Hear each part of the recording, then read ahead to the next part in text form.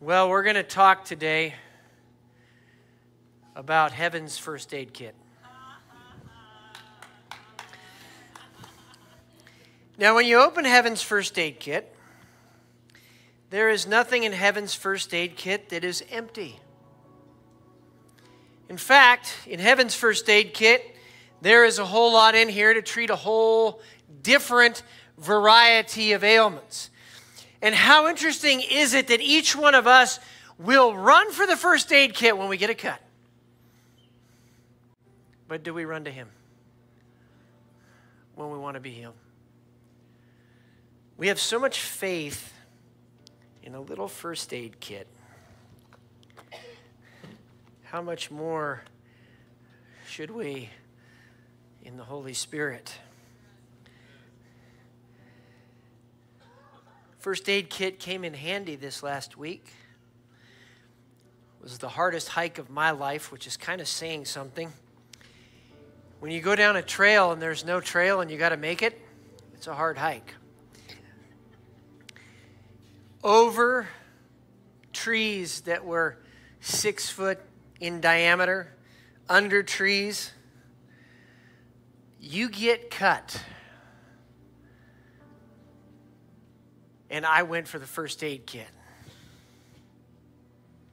But then what I did, be healed in the name of Jesus.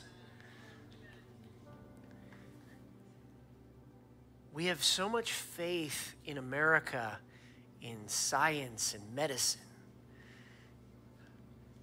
And I think, to be really honest with you and open with you, that sometimes gets in the way of what God wants to do.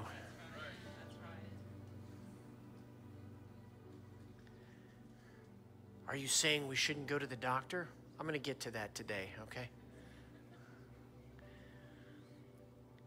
But I want to start with victory, authority, power, responsibility that we've been talking about. The gifts of the Holy Spirit are used for His glory, not our own, for His kingdom, not our own. Amen? And glory is actually tied to our responsibility. Romans 8:17 says this, "And if children, heirs also, heirs of God and fellow heirs with Christ, if indeed we suffer with Him, so that we may also be glorified with Him." We have a responsibility. And we admit that if you see somebody that's injured, especially if you're a mom, you just don't let them bleed. You go and tend to their wounds, amen? And I don't want this to be condemning in any way, but how often do we walk past people who are wounded and we don't tend to their wounds? The emotional healing that they need. And guys, and I'm not pointing anybody out right now, but I look out into the congregation, I know who needs prayer, and it's not a special word of knowledge. You're wearing it on your face. Everybody's like trying to cheer up a little bit, right? But we walk past people who need healing, emotional, deep emotional healing. Maybe they need a change of mindset, and they've been so stuck in the same way of thinking. Anybody ever been there where you're just stuck in that same way of thinking, that old way of thinking? Just me, just the pastor has had that struggle. Come on. And you're confessing with your mouth stuff that's just not true. It's from the enemy. We need that mindset brought into alignment with the Lord. When we have a responsibility to do that, His glory is attached to our responsibility. We start walking and His glory falls. It's just the same as when Moses led the Israelites out of Egypt. He's doing his responsibility and the glory of God is there. Amen?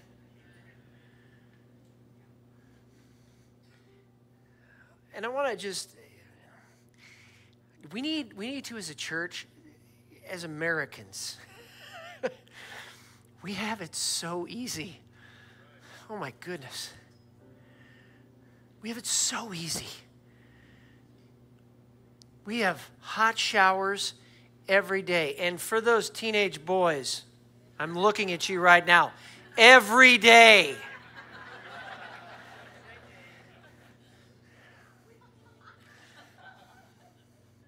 Spraying them down with Axe after the hike. Anyway, we have hot showers. We've got food. We have more than enough food in America. We do. We have all of these things, and we have become kind of soft, and we don't like to do hard things. I'm going to challenge everybody today. Go do a hard thing.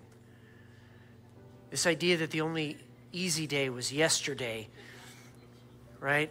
That kind of grates a little bit because we need to do hard things every day. Do the hard thing. The thing you don't want to do, that's probably the thing you're supposed to do. I'm going to say that again. That's probably a t-shirt. Come on, t-shirt, folks, write it down. All right. All right. The thing you don't want to do, that's probably the thing you are supposed to do, right? Okay, there is a sense, and when you're walking through woods that is so dense that you have to just get a little bit of a way through to make a way through, and it gets easier for everybody else behind you. And you do the hard thing, it's going to be easier for your family. Generations of Irish in my family could do two things very well: drink and fight. Come on. Right? And it took doing the hard thing.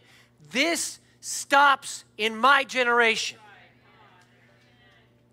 All the alcoholism, all the violence, it stops in my generation. The rage stops in my generation. Mine stops with me. Or, well, everybody else has done it. I've been out of it. I'm just going to keep doing the bad thing. What? I feel sorry for myself, so I'm going to do the bad thing. That makes a ton of sense. Right? Some of you need to resolve. It's okay that you're the generation where it stops. Amen? Amen? Be glad it's you. That your kids, your children don't have to walk through that. My grandfather was beaten with chains. Metal chains. Thank God my dad said enough. No more. Going out every night and drinking, my dad said enough, no more. And then God said, the rest of it stops with you. All right, Lord, it stops with me.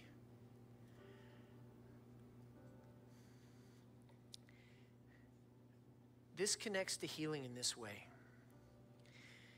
We have had generations of Christians who have allowed the devil to beat them about the head and the body, beat up their family, allow sickness to come in. I mean, my goodness, we had a pseudo plague come into the nation. And the church as a whole was not loud enough, was not bold enough, because we had the wrong mindset. We had a mindset that, well, it says in the scripture that God can heal. Do we actually believe that? I want to tell you something. With On Fire here, I'm going to brag on the Lord. With On Fire here, you know how many people died of COVID here at On Fire? 0.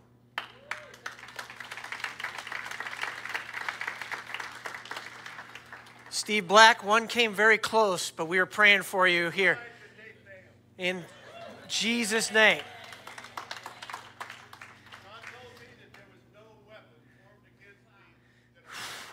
Preach it.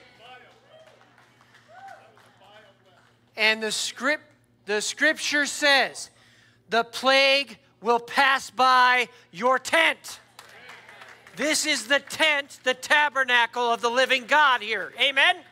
The plague passes by. Whew. There is our family motto, okay? And there's a motto, and I hope some of you can read between the lines because I'm not going to spell this out totally. Veritas omnia vincula vincent. It's the motto of the ISA, the Intelligence Support Activity. Most of you have never even heard of that. But our family motto is Vincit Veritas. It means this very simply: truth conquers. Truth is a person, Jesus Christ, amen? So truth doesn't just conquer sometimes, on occasion, only in specific instances. Truth conquers. That is literally our family motto for I don't know how many hundreds of years. Truth conquers because Jesus Christ conquers. He conquers all of the enemy. He conquers all alcoholism. He conquers all sexual immorality. He conquers all drug use and addiction. He conquers all rage and anger. He conquers all lust and control. He conquers all sickness and disease. Amen. But do we actually believe it? The scripture says it. So this brings us to this place. The knowledge of the truth conquers all and allows us to walk in victory and dominion. We have to know. That means we have to understand and accept the truth for it to conquer in our lives. Most people that have not received breakthrough don't actually accept the truth. They'll say they understand it. I can read it. But they don't actually accept it in their lives. I was one of these people. I didn't accept it in my life. I walked for years with a disease until God healed me of that. Because I accepted the truth. Well, it says you conquer all, right? How many of you are sitting here today, right now, with something you've been struggling with for years? Well, we're going to hit that head on, amen? So let's turn in our Bibles to 1 Corinthians chapter 12, verse 7. 1 Corinthians chapter 12, verse 7. But to each one is given the manifestation of the Spirit for the common good. For to one is given the word of wisdom through the Spirit, and to another the word of knowledge according to the same Spirit, to another faith by the same Spirit, and to another gifts of, I'm sorry, could you say that again? Healing by the one Spirit. So what is healing? You ready for this? It is the healthcare system of the kingdom of God. It was universal too, by the way. It's free. Man, enemy's always trying to counterfeit God, isn't he? It is the healthcare system of the kingdom of God. Healing is God's power through which people are made whole, either physically, emotionally, mentally, or spiritually. It's all of it. God didn't die so part of us could be redeemed, part of us healed. He died so we could be totally and completely healed. Amen? Amen. All right, so if God commanded us to do something like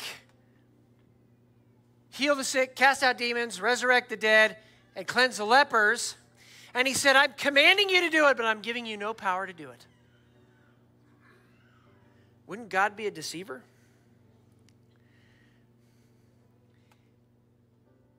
Here's the fact, and whether you would like to admit this or not, God has picked each one of us to be a healer.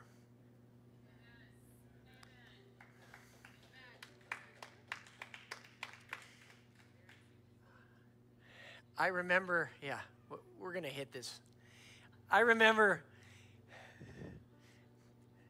somebody was talking to me, and I said, well, I'll just use the name Jim, was his name. Well, Jim, please call me doctor. I've earned it. Well, please call me Dr. Representative. It's like, don't ever do that again. But my point was this. We could actually each call each other doctor in the kingdom. We could. Because the healing power of the Holy Spirit is inside and upon each one of us. Amen? So, turn to your neighbor and say, "Good morning, healer."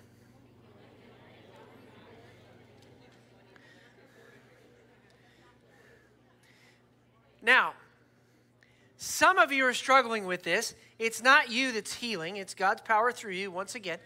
But here's the thing. You're, in your mind, stuck. How could it possibly be me that God wants to use to heal people? Well, get that out of your mind. Amen? And if that's in your mind, then confess out loud, "God, you want to use me to heal people," right? Because he commanded you to heal people. Amen? And God's not a liar. All right? So, here's the thing. The Lord is longing to actually work through each one of us to heal people. He actually wants to. He's longing to do it. He is waiting for the opportunity to work through each one of us to heal somebody. Mentally, physically, emotionally, spiritually. He wants to do it. And guess what? He wants you to do it. We're his hands and feet, right? Oh, man. Are we? All right. So, everyone is called to heal the sick because it is part of the redemption of creation and taking dominion. We are heirs of creation. The enemy has screwed it up. The enemy has brought sickness in. I'll get to that here in a second. The enemy has screwed up creation. And so God said, "I'm sending my son to reconcile you with me, and now you go into the world and you start bringing the world into alignment and redeeming the world and getting the enemy's hands off our bodies, getting the enemy's hands off our mentality, getting the enemy's hands off of our spiritual walk, getting the enemy's hands off our family and everything else in Jesus' name, amen." So, what is God's vision for humanity? I want to ask this question honestly, as Christians. And I hope some of my Baptist brothers and sisters are watching online. I want to ask this question honestly. Is it God's vision for people to be sick and dying and missing limbs and deformed and barely breathing? No. Then why are we acting like that? Don't tell me God is a father who said, "I'm going to break your arm, Reuben, to teach you a lesson." What kind of a dad would that be? Come on, guys, seriously. What kind of a father would that be? And yet the church acts like that's our father, and we wonder why we have a wrong view of God. He doesn't break your arm to teach you a lesson.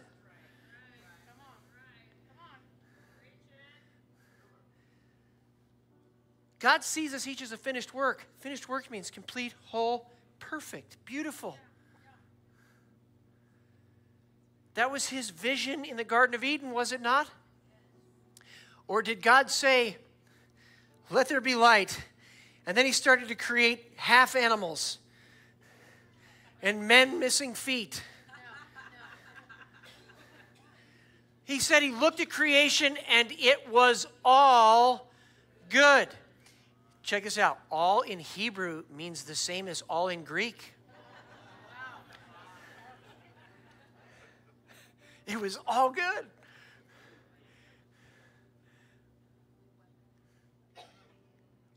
But Matt, Pastor, why won't he heal me all the time? I'm going to be really bold with this statement. You ready? It is God's will to heal anyone of anything at any time. That will shake your faith up a little bit right there. Now, I'm going to ask you another question. If it's not God's will for you to be healed, why do you go to the doctor? Because you would be going against his will, wouldn't you? Wouldn't you be in rebellion? Oh, come on, it got quiet in here. Wouldn't you be in rebellion? If it's his will for you to be healed, you go to the doctor because it's will for you to be healed. Because you're in agreement with him. Otherwise, why would you go to the doctor?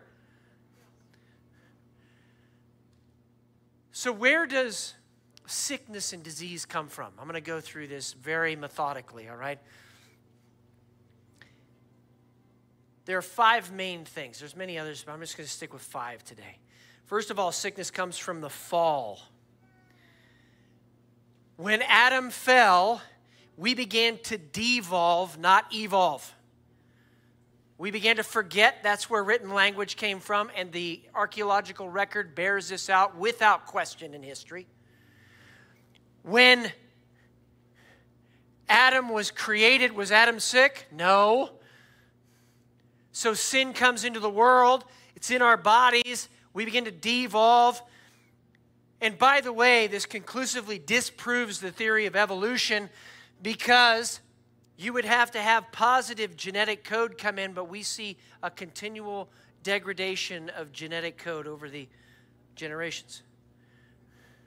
So, sickness came in because of the fall.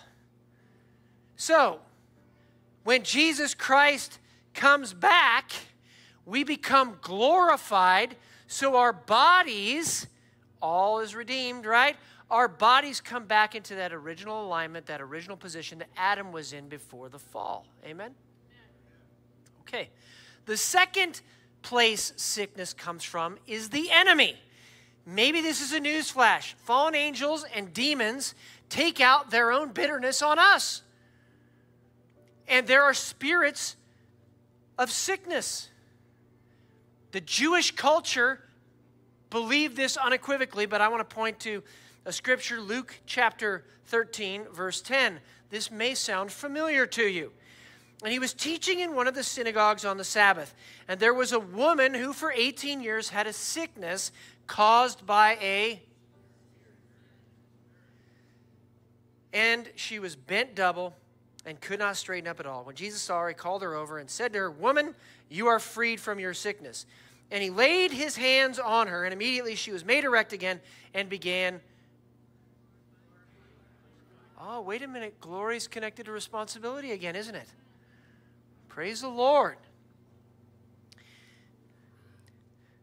So this brings us to the third cause. Sometimes we bring this stuff on ourselves. They have done studies on this where people will speak to a plant totally negative and the plant will die. They have done a study where they will speak well to the plant and the plant will live. Okay? Same thing with animals, and the same thing with human beings. You start confessing over yourself, "Oh, I feel terrible. Oh, this is horrible. This hurts, this is stiff, that's stiff. Oh, this life is terrible, blah, blah." And you're whining all the time, and then it happens. Guess who brought it on? You have the power of life and death in your tongue. And by the way, just at the molecular level now, at the atomic level, the physicists are now saying everything looks like sound waves, almost like somebody spoke something into creation, huh? Praise the Lord, okay? The fourth place the sickness comes in is our own poor decisions. Okay, and I'm going to say this with all love. All love, okay? And it started with me. And Victoria, I love you and thank you for doing this. She would walk by and she would poke my belly and go, "Hee hee," like the Pillsbury Doughboy. Okay? Brad, I don't know about you, but it was a motivator to get in shape a little bit, okay? All right? Yeah. Our own poor decisions can bring on sickness. If we're overeating, if we're living a sexually immoral lifestyle, if we're smoking and using drugs and having spiritual duplicity in our life, saying one thing at church and being a totally different person outside of church, you are inviting it in. "Oh, I don't know why I need healing." Are you still smoking after 25 years? Stop doing that thing. I had a sergeant. He was in Vietnam, and then he was a chaplain's assistant in Iraq. And this guy, that was his counseling to a lot of the young guys. He's like, "That thing you're doing, stop doing that thing. Stop doing that. Well, I don't know why I feel so terrible all the time. Because you're doing that. Look, if this is the temple of the Holy Spirit, we should take health seriously.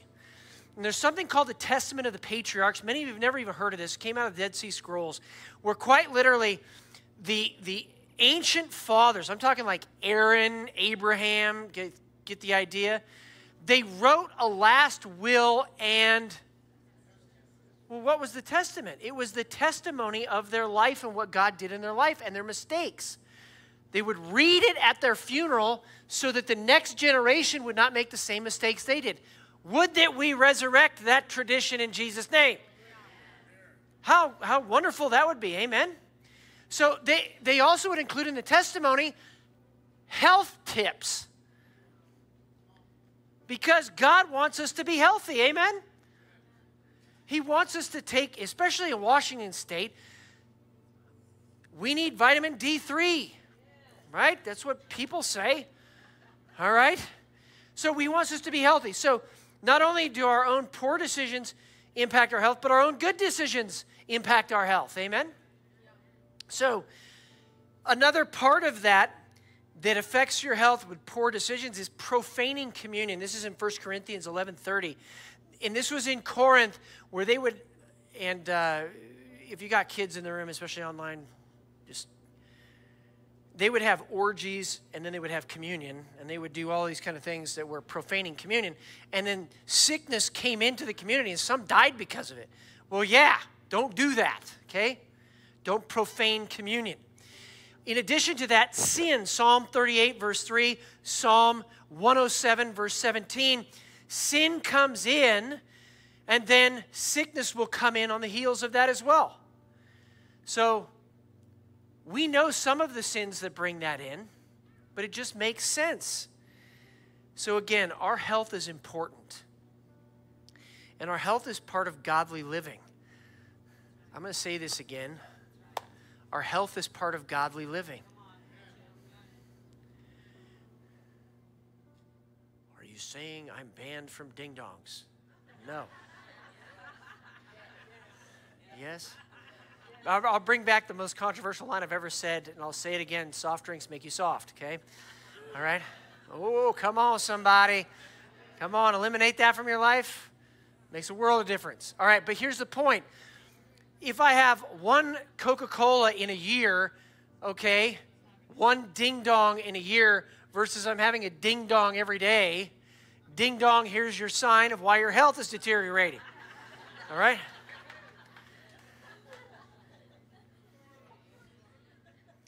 That's going to be a t-shirt too. All right. Here is the fifth way that sickness comes in, and it was God's judgment of wicked rulers. Miriam, Jehoram, Herod, Micah 6:13 was the wealthy people in that city as judgment. Again, it was very rare that this happened, but sickness came in, and it was a judgment on those people. All right. So what is our mission? Our mission is to follow the example of Jesus. Can I get an amen? Okay. So Jesus laid hands on people and prayed for them, and they were all healed. Luke 4:40, you can look it up. Paul laid hands on the father of Publius, Acts 28:8, and he was healed. We are to lay hands on everyone, and as a sign when we lay hands on them, they will be healed. That's Mark 16:18. Sometimes we're supposed to pull someone aside privately and pray for them. Cal, wonderful, upstairs in the healing rooms. We pull them aside privately and we pray for them, and they are healed. In Mark 7:32 through 35, a man that was deaf and had a speech impediment, Jesus just took him aside from the crowd, so all of the clamor and everything, took him aside from the crowd and healed him. Now, this may shock you, but sometimes you are supposed to anoint with oil and pray healing over people. Amen? Sometimes through praise. Jeremiah 17:14. Heal me, O Lord, and I shall be healed. Save me, and I shall be saved, for thou art my praise. And I wish Elizabeth Hugg was here right now, because you can heal through joy. Proverbs 17:22, a joyful heart is good medicine, but it literally translates this. I went and looked it up in the original Hebrew. It literally says this: a joyful heart causes good healing. That is the literal translation. So laugh some more. Ha, ha, ha, ha. And lastly, compassion motivates us to heal. Matthew 14:14. When I walk by somebody who is wounded, I walk by them and they are suffering, I should want to pray healing because I have compassion on them. Jesus walked by so many different people and he had compassion. He had compassion on them and he immediately prayed for them. Amen? So if you see somebody suffering or walking around with a scowl or whatever, guess what we're going to do? We're going to pray for them. There should be no one that leaves on Fire Ministries and walks out that door with a scowl on their face. Now, you're going to have some people try to run from you. And I've had it happen where I'm like, I'm zeroing in. I'm coming for you. They're like, what? They would rather run out the door than be healed. I can't believe it.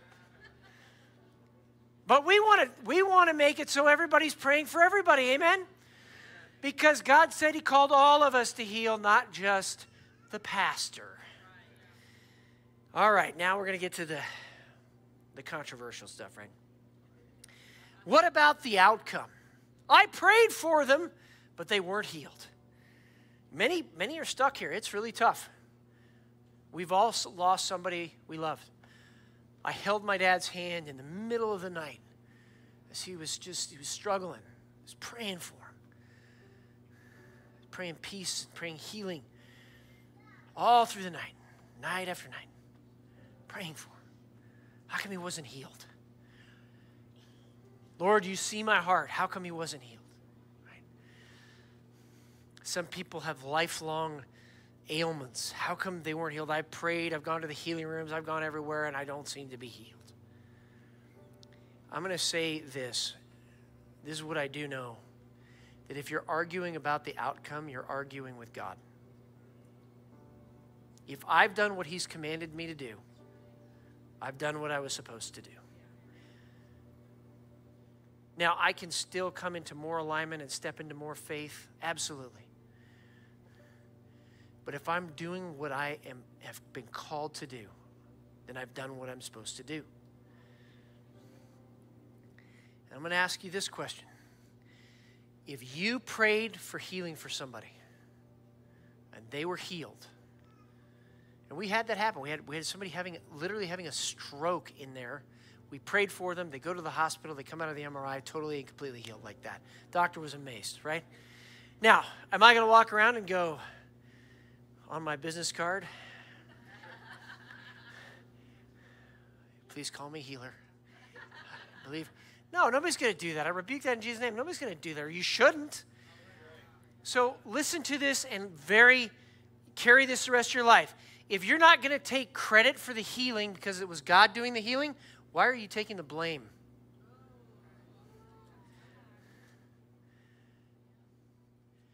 Pray in expectation. Right? And then we've done what we've been commanded to do. Amen? Here's the point with praying for healing. He wants us, he's reaching his hand out. He's like, I'm walking on water. Step out of the boat. Step out of the boat into what seems impossible and hold my hand.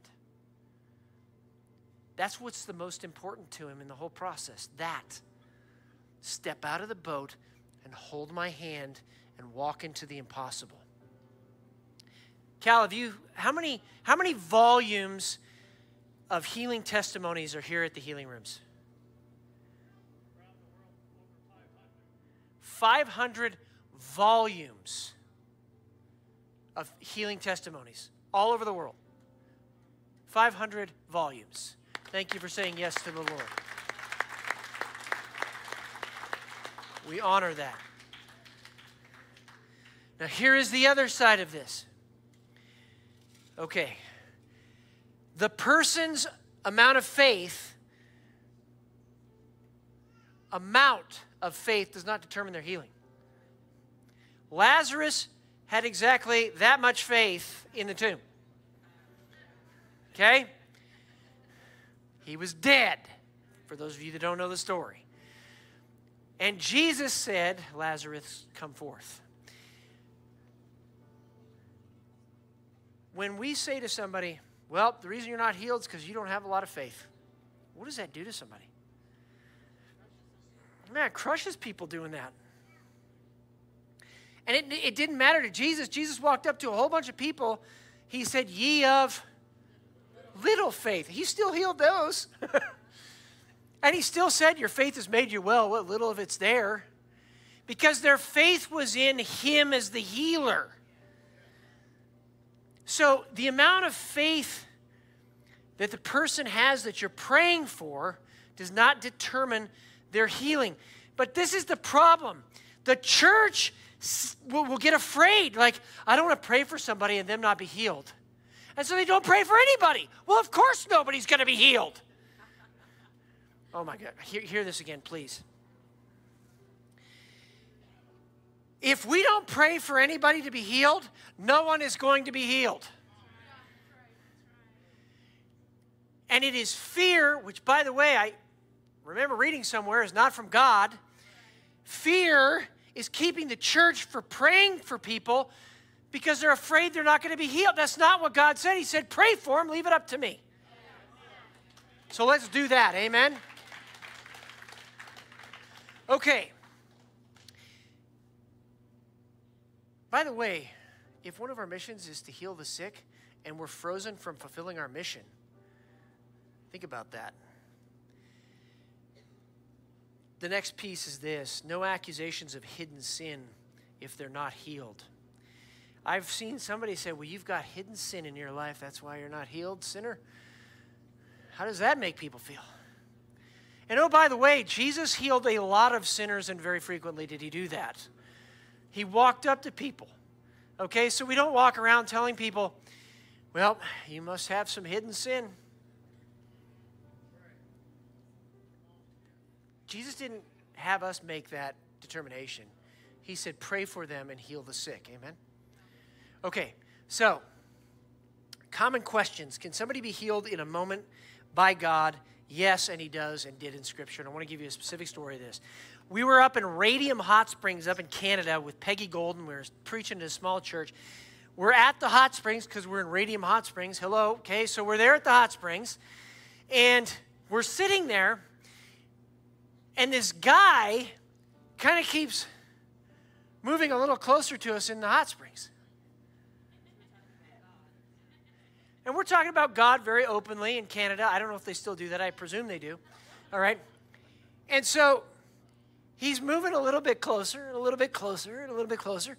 And I'm like, I think this guy's kind of scooching in our conversation here. Let's keep talking about Jesus, right? So we're talking about Jesus.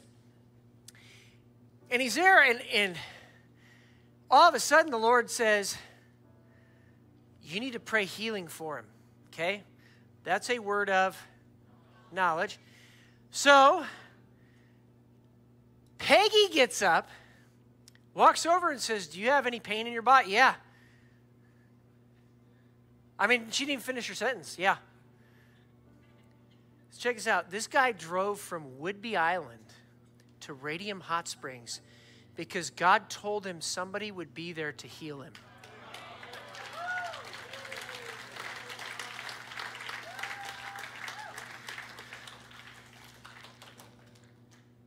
So, this is growing Pastor Matt at the time. Peggy's like, put your hand on his knee and pray for him. I was like, me? Yeah, you. Right? So I kneel down in the hot springs. I put my hand on his knee and I say, in the name of Jesus, and his knee popped. I mean, loud. Went pop. And he went, oh. He shook, I shook, everybody was shaking, looking down at his knee, and he's like, no way. I mean, no, watch this. He drove all the way from Whidbey Island to find the person there because he's following God's leading, and he's still having a hard time believing it just happened. Aren't we all kind of there, right? So his knee pops, he stands up, and he starts dancing around and jumping and everything, totally healed right in an instant. Amen. So we walk into the shower afterwards, and he's standing there not moving like this. I walk past him, I go, brother, are you all right? And he's like, dude, that was wild. Praise God. In an instant, he can heal. But what happens when we pray for somebody and healing doesn't come? I want to give you 3 things here. Sometimes it's the timing of the testimony. But I want to quickly caveat this. We don't presume that somebody is not healed because of God's timing. Don't ever say that. Don't presume that. You don't know. But in the scripture, there's an example of this in John chapter 9, verse 1. As he passed by, he saw a man blind from birth. And his disciples asked him, Rabbi, who sinned, this man or his parents, that he would be born blind? Jesus answered, it was neither that this man sinned nor his parents, but it was so that the works of God might be displayed in him. Sometimes, when we have a sickness, it brings out character issues in us. Victoria didn't know men were such babies when they got sick.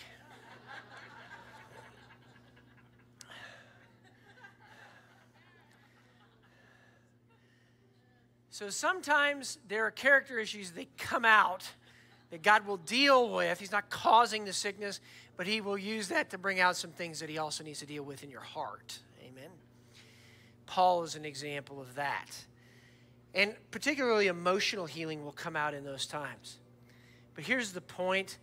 We are all healed right now. Oh, I love bold statements like that, Evan. We are all healed right now. Does it not say I am seated right now at the right hand with Jesus Christ in the heavenlies at this very moment? Does it not say that? That I'm healed? Or does God have folks limping into the throne room?